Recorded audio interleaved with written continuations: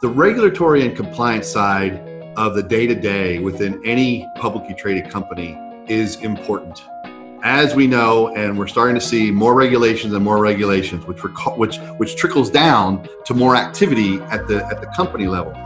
RPA is being utilized on both sides of the fence.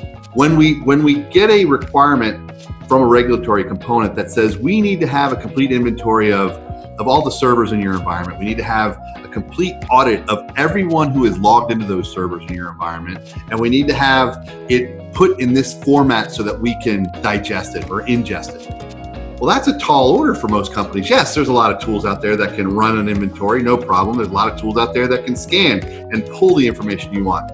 But it's always pieces and parts. And what you find humans doing every day is taking those pieces and parts and putting them into a spreadsheet.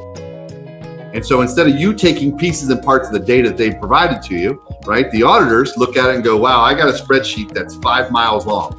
This is going to take me a minute. Build the robot to pull the data for your specific checks, your specific inspections in the audit, and pull that out and put that in a separate file, right? Because you're going to get a data dump.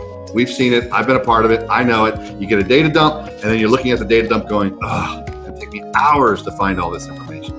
No, it won't. Set up the robot, have the robot designed specifically to look for the information that you need, and go from there.